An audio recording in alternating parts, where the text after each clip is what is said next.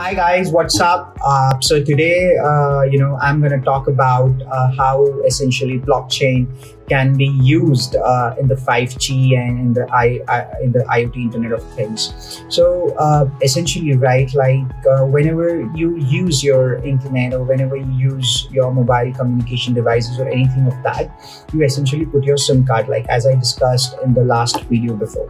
So these SIM card would carry a lot of keys. It would carry your public key, private key, and the SIM card number, and other HSM keys and all of that.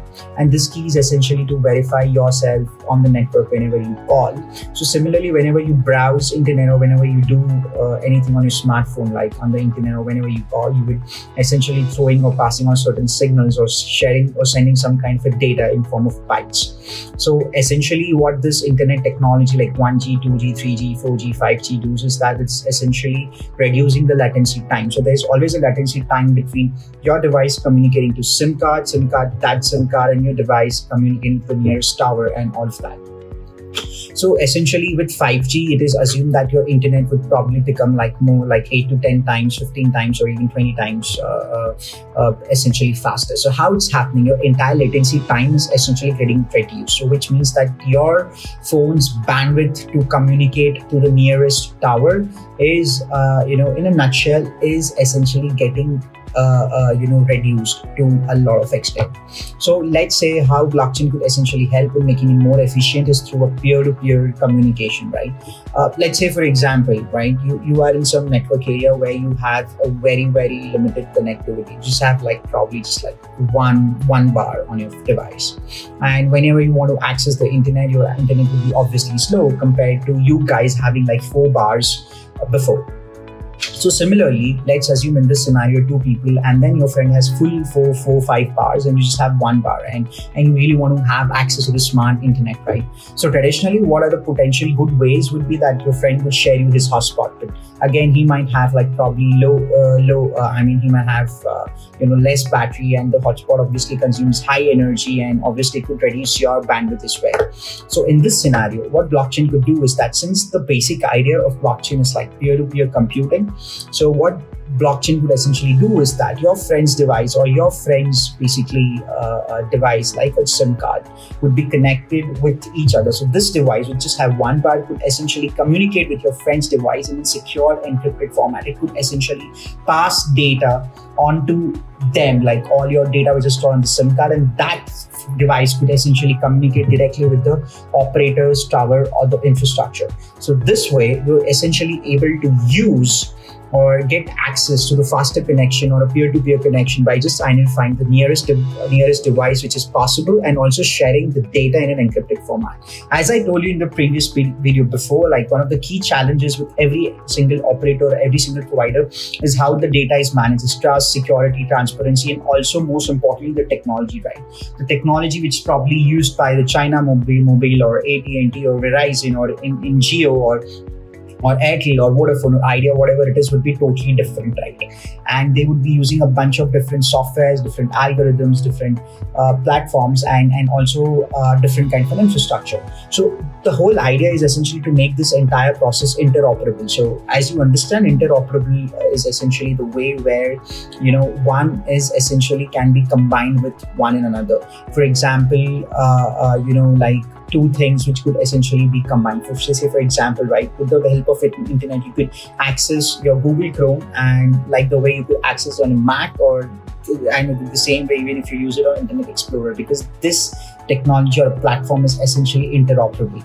So similarly, blockchain would essentially make the entire communications interoperable, essentially, right, and in a much more secure format. So meaning all these telecom companies need to worry about how your data is essentially being carried and whether you are genuine or not, and they could probably bill you directly without any reconciliation issues.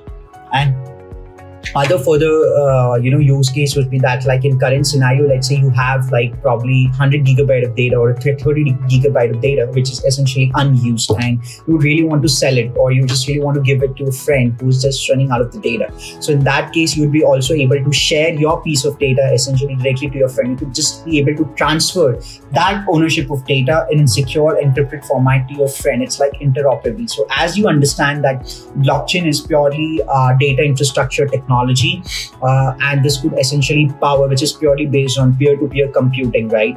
And this could essentially make sure that the way you possibly would access your data, your entire latency time and all of that is essentially reduced to a lot of extent. And the most important thing is that also the other potential use case, if I have to deep dive further into technical level of it, is that so whenever you use data and whenever you essentially trying to use your other service provider, like probably you are currently on Jio or Airtel, but you're just traveling and you're just probably using other network or a service provider which is part of a roaming, right? So every single time your service provider has to essentially pass on your data to them.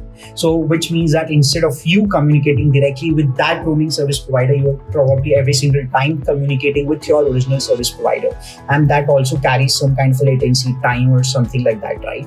So essentially what essentially can happen on a blockchain is that since all the participants are connected to a uniform network, or think of blockchain creating this bridges of trust or this trust bridges of data among each other, and every single participant or every single operator is essentially having your data in an encrypted format.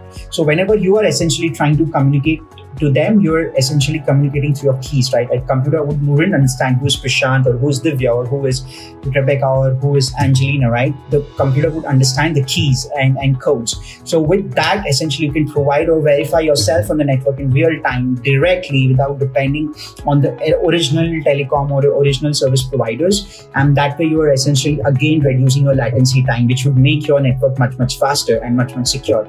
So this is one of the potential areas where essentially blockchain could possibly help in maximizing the efficiency of this 5G space. And a lot of companies, like including Huawei, AT&T in the US, and Verizon, have already started to file patent how to use blockchain for a 5G communication or powering the next wave of internet. So guys, this is one of the best times in history to make your career essentially in the blockchain, because the world needs the blockchain developers to create this universal data infrastructure.